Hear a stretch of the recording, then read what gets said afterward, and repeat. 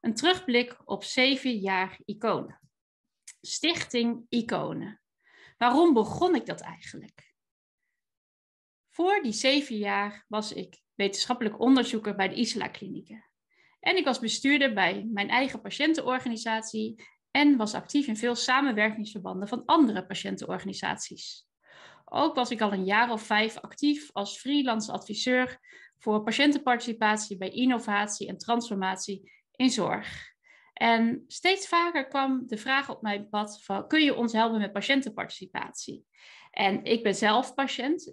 Ik ben geboren met osteogenesis imperfecta, voor wie dat niet weet. Dus ik heb mijn hele leven al te maken met dat patiëntschap. Ik ben medisch socioloog. Ik heb dus die professionele mix van ervaringsdeskundigheid en die achtergrond. Maar daar ben ik niet de enige in. Ik bedacht mij, er zijn veel meer mensen die op deze manier kunnen bijdragen aan het samen veranderen van de zorg en verbeteren van de zorg in Nederland. Maar er is ook een andere noodzaak. Er kwam een ongelofelijke vraag: hoe kunnen we samenwerken met patiënten? Welke methodieken werken daarvoor? Met wie kunnen we dan samenwerken? Hoe belonen we mensen? Allemaal vragen waar een antwoord op gevonden moest worden. En in mijn optiek miste er in Nederland een onafhankelijke organisatie die niet gesubsidieerd vanuit opdracht aan de slag is met deze vraagstukken en een aanbod wil bieden voor al die organisaties die hier nieuwsgierig naar zijn. Nou, dat werd IKONE. En regelmatig krijg ik de vraag, wat betekent IKONE? Onlangs nog, tijdens een les voor de Health Innovation School, zei iemand, goh, wat betekent dat nou, IKONE? Nou, over die achtergrond van die naam IKONE heb ik verteld op de opening van IKONE 7 jaar geleden. Een geweldige opening samen met de Bart de Graaf Foundation op Paleis Soestdijk. En tijdens die opening vertelde ik een verhaal. Een verhaal over de achtergrond van die naam IKONE. En ik wil jullie kort meenemen in dat verhaal. Een paar jaar geleden was ik op vakantie in Frankrijk.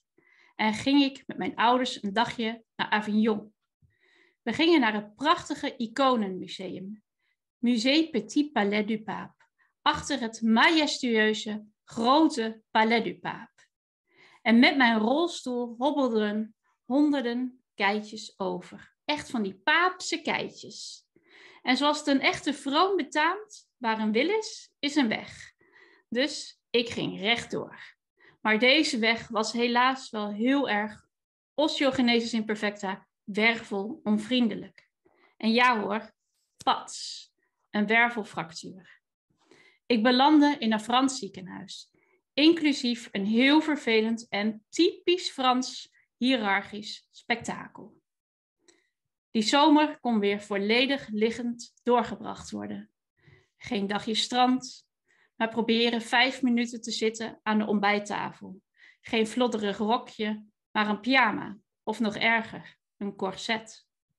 Geen schaterlach, geen dans in de rivier, geen bloemen plukken in de wijngaard, geen opwaaiend stof van mijn rennende honden. Nee, een klaproos op mijn nachtkastje, een puntje vijgentaart in bed, een lik van mijn hond op mijn wang en de pijn was echt afschuwelijk. Het feit dat het feestelijke van de zomer in één klap weg was, was voor mij eigenlijk nog veel intenser. Hard.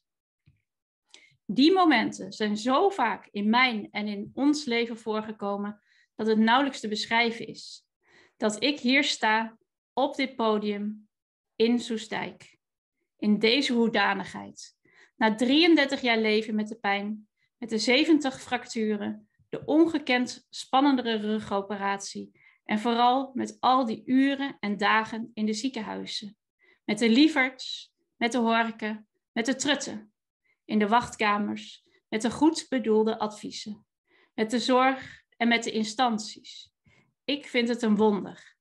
Wat een leven met een dergelijke ziekte van een mens vraagt. En vooral ook van zijn familie is onnoembaar. Even onnoembaar vind ik de kracht die in ons leeft. In mijn ouders, in mijn broers, in mijn zus, in mijn vrienden en in mij. Dat het lichter is. Tezamen met het lijden. Dat noem ik een IKONE. Inmiddels zijn we 7 jaar verder. Zijn we digitaal bij elkaar. Ik ben nu 40. Ik heb alweer heel wat fracturen en avonturen in het ziekenhuis op mijn lijstje kunnen afturven. En ook voel ik nog steeds dat licht. Omdat wij hier zo gezamenlijk zijn, dat heeft daarmee te maken. Hoe bijzonder is dit? En hoe bijzonder zijn de afgelopen 7 jaren geweest? Wat hebben we met Stichting IKONE ontzettend veel meegemaakt. Veel ontwikkeld. Veel impact kunnen realiseren. Ik laat u graag een terugblik zien. Ik ga die nu voor u opstarten. IKONE, een vliegende start op Paleis Soestdijk. Wat bijzonder. Samen met de Bart de Graaf Foundation beginnen. IKONE, een nieuw venster op zorg. Samen met al die mensen die mij dierbaar zijn en die ons verder kunnen en willen helpen. Een geweldige opening. Iets om samen te vieren. En dan vertrekken we. En als je vertrekt, dan ga je eerst kabaal maken. De publiciteit opzoeken op tv, podia. Honderden lezingen heb ik gegeven. Over die samenwerking tussen arts en patiënt. Over gelijkwaardigheid. Over verder kijken dan het beeld. Al is beeldbellen wel heel fijn. Voor Rob Deelman was dit een vliegende start van beeldbellen in de Isla-klinieken. En dan Hacking Health. Samen met professionals een geweldig idee uitwerken. Slimme pleisters testen en winnen. Want daar houden we van. En ook Lucien Engelen zag dat het goed was. Met het patiëntexpertise team zochten we uit hoe we met hulpbronnen tot welbevinden kunnen komen. Want er is zoveel meer dan je gezondheidssituatie. En we creëren samen voor bedrijven, voor opdrachtgevers en geven antwoord op ingewikkelde vragen. Wat wil die patiënt? En ook als je niet kan zitten, dan kun je bij ons meedoen. Want co-creëren doen we in alle omstandigheden. Ook op locatie, bij opdrachtgevers. Met zorgprofessionals en innovatoren uitwisselen, wat belangrijk is als je leeft met de fysieke uitdaging. En we hebben hart voor elkaar, hart voor de zorg, hart voor zorgvernieuwing. En dat geeft een yeah-gevoel, want je wil gezien worden in je gehele mens. En dat kan alleen maar als er naar je wordt geluisterd, als collega's onderling en hier bijvoorbeeld. In een co-creatie voor de Health Innovation School. Met 8 ervaringsdeskundigen nadenken over wat hebben innovatoren nodig in zo'n school. Wat moeten ze leren om voor de toekomst van de zorg iets te betekenen. Lesgeven over value-based healthcare door Ineke Hazelzet en de rest van het team Francis, Igor, Christel, Tim. En zelfs in de Tweede Kamer even schudden aan die muren door een petitie. Maar de essentie is ervaren. En daarom richten we samen met Beeldprikkels het Patient Experience Center op. En door middel van het uitwerken van patiëntreizen, samen met professionals, samen die verhalen horen, ideeën bedenken, kansen uitwerken, samen aan de slag. Want in luisteren zit de essentie, met elkaar ervaringen delen en vanuit daar de zorg opnieuw opbouwen. En dat wordt gezien, zelfs door het Koninklijk Huis. Want hoe bijzonder is het als je een uitnodiging krijgt voor de nieuwjaarsreceptie en Mark Rutte aan de tand kan voelen. Waarom is de zorg geregeld zoals het is? En dan stromen de internationale uitnodigingen binnen. Patient experience is the human experience. Het begint tijdens de e-Health Week. Heel Europa komt naar Nederland om rondom het thema e-Health uit te wisselen. En daar sta ik op het hoofdpodium. En ik praat over de moed die professionals nodig hebben om voorbij het aanbod te kijken naar die vraag van de patiënt. Want dit is het aanbod wat ik gekregen heb. Maar volgens mij kan het anders. En ik ben er nog steeds van overtuigd dat 50% van de zorg en welzijn die ik ontvangen heb niet nodig is. Als we samen de zorg zouden kunnen inrichten. Als we aanbieden op de vraag van de patiënt en vooral samenwerken. En daar probeerden we ook samen met Edith Schippers zelfs een verandering in te brengen. En hier met Erik Gerritsen tijdens een sessie met huisartsen. Of internationaal met al die kopstukken van grote internationale organisaties uitwisselen. Hoe zou de zorg eruit mogen zien? Zelfs Martin van Rijn was in beweging gebracht door IKONE en door het verhaal van mensen. Maar de kern voor ons, voor Niels Schuddeboom, mijn collega en ik hier bij de e-Health Week, was het samenwerken in dit team. Want hier was van inclusie geen sprake. Wat samenwerken met z'n allen zonder beperkingen was vanzelfsprekend. En dan komt er een uitnodiging. Uit het land van de kamelen, Abu Dhabi. Ik mag daar op een hoofdpodium staan. En in dit land kennen ze geen gehandicapten, maar alleen maar people of determination. En zo word je aangesproken. En zo word je behandeld wanneer je te maken hebt met een handicap. Heel bijzonder om hier bij het ministerie van Gezondheid en Preventie te mogen luisteren naar Every patient has a story, an experience. This is mine. Daar begrijpen ze al hoe het moet, die samenwerking met patiënten. Net zoals dat ik hier samen met Maria Bartholomeus, topvrouw, probeer te brengen op de IHI. Of met Lucien Engelen, een lezing in Barcelona op de HIMSS. Over inclusie, over samenwerking en gelijkwaardigheid. Of hier met de ambassadeur van Nederland in Spanje. Wat hebben we veel meegemaakt. Met als hoogtepunt een lintje. Mijn tante, gekke tante, heeft ervoor gezorgd dat ik word geridderd. Maar het is niet altijd makkelijk. De moed hebben we ook in de organisatie nodig. Corona zorgt ervoor dat 80% van onze opdrachten vervalt. Het is ongelooflijk hard werken. Een niet gesubsidieerde organisatie te zijn. Vanuit opdrachten werken. Ons kantoor, duizenden kilometers in mijn rolstoelbus naar klanten toe. Want beeldbellen, dat begrijpt nog niet iedereen. En ook overlijden er veel collega's. Niels, Laura, Saskia, Borg. We moeten afscheid van hen nemen. Maar wat zeker is, dat we hart hebben voor de zorg. En dat we vanuit juist ook hun ervaringen die beweging willen blijven brengen. Want de patiënt is lijdend en de patiënt moet gelijkwaardig zijn. En daarom doen we zelfs assessments in ziekenhuizen. Waar sta jij en waar wil je naartoe? Maar uiteindelijk is Wereld N.a.v, dat dag uit het leven, het meest belangrijk. Ons leven. En we genieten en we gaan door. Ik word persoonlijk met name ondersteund en gedragen door mijn familie, die ik hierbij wil bedanken. Maar ik wil ook jullie bedanken, onze klanten. Die hebben mogelijk gemaakt dat wij kunnen samenwerken met professionals, met beleidsmakers, met innovatoren, met bedrijven die een verschil willen maken. Die patiënt leidend willen laten zijn en vooral de kwaliteit van leven. Want you cannot create experience, you must undergo it. Het blijft onze lijfspreuk, ook in de aankomende 7 jaar. Dank u wel.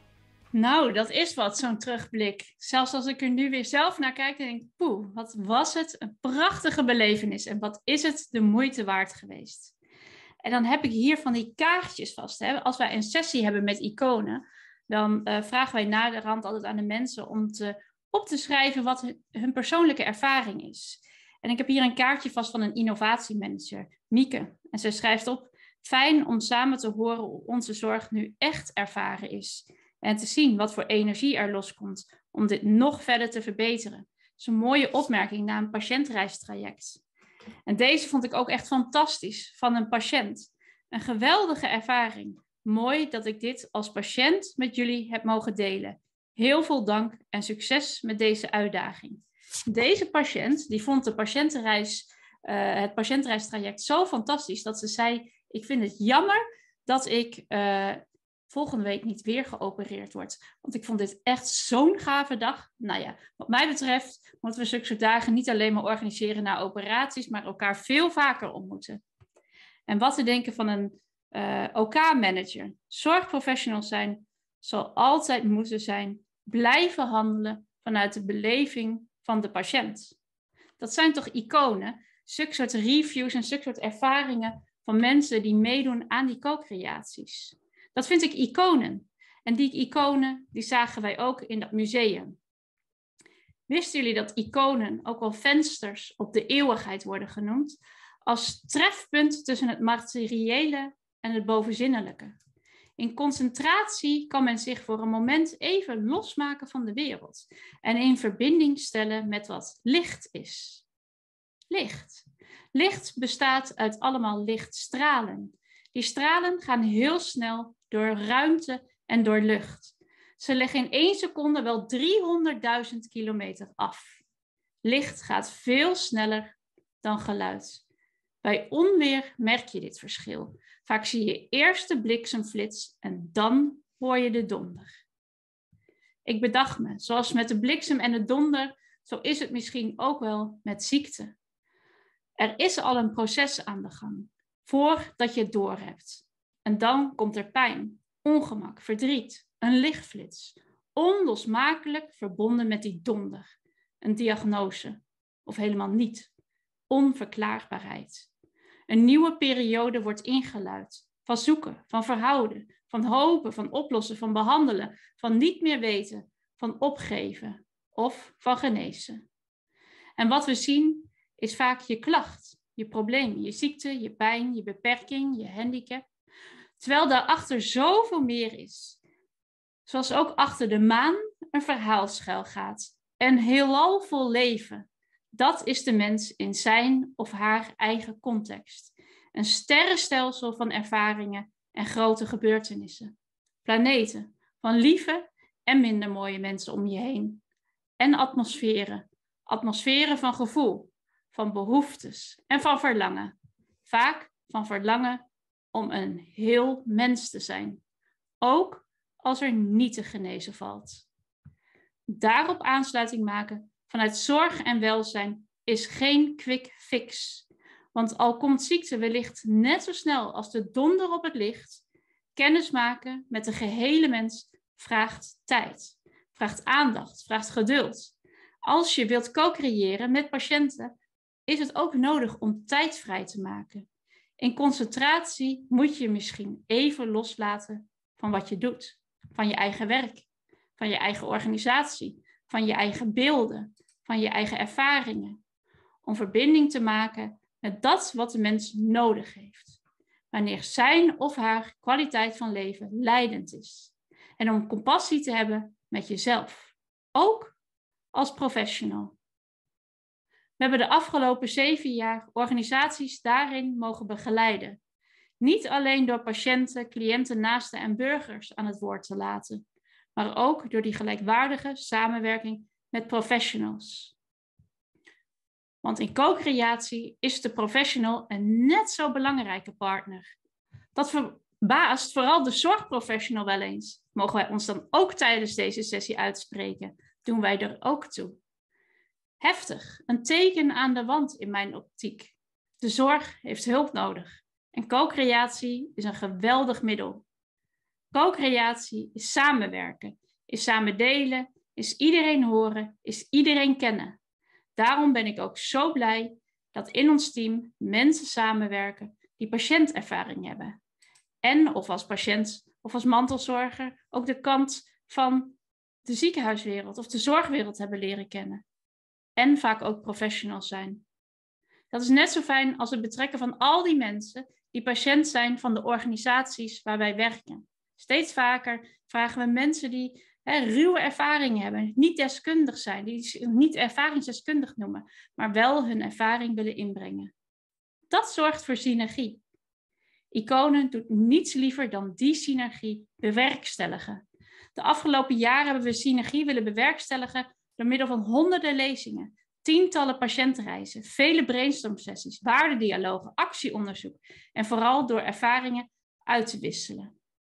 Die uitwisseling vind ik zo mooi terugkomen in de beeltenis van het Keltisch kruis. Ik weet niet of jullie het kennen. 2 assen. De verticale as staat voor wat inspireert. Een verbinding met iets wat je verwarmt, vooruitdraagt. De horizontale as als verbinding tussen de mens en zijn medemensen. Een verbinding tussen ik en de anderen. De liefde, de empathie, de compassie is de middelpunt zoekende kracht die de polariteiten bij elkaar houdt en die het mogelijk maakt om in de buurt van dat midden te blijven. En wat willen veel mensen in Nederland dat middelpunt zoeken? Soms wordt onze zorg weggezet als een middelpunt vliedende business, waar afkortingen en ingewikkelde terminologie als het allocatiemodel, de integrale kostenprijssystematiek of de inverdiencapaciteit hoog tij lijken te vieren. Maar met het verloop van het personeel en de toekomst om de zorg betaalbaar te houden, is er iets anders nodig. Voor het oplossen van de eenzaamheid achter de deuren van burgers is er iets anders nodig. Voor het verbeteren en ondersteunen van de participatie van mensen die levenslang en levensbreed te maken hebben met beperkingen, is er iets anders nodig. Voor het gezond en veerkrachtig houden van mensen is er iets anders nodig. En ik kan uit ervaring spreken. Compassie is misschien wel de meest belangrijke opdracht voor de ontwikkeling van de zorg. Samen, patiënt en professional, als mensen in beweging naar een middelpunt waar we elkaar vinden. Ik geloof dat deze kracht leidend moet zijn in de ontwikkeling van de zorg in Nederland. Ik en de ander. De ander, de professional, de arts, de verpleegkundige, de verzorgende, het secretariaat, de portier, de dossierbehandelaar, de mens. De patiënt, de cliënt, zij die zorg nodig hebben, de mens. De ander is een uitnodiging tot menselijke verantwoordelijkheid. Wat ben ik blij dat er velen zijn die met ons dat gulden midden willen vinden.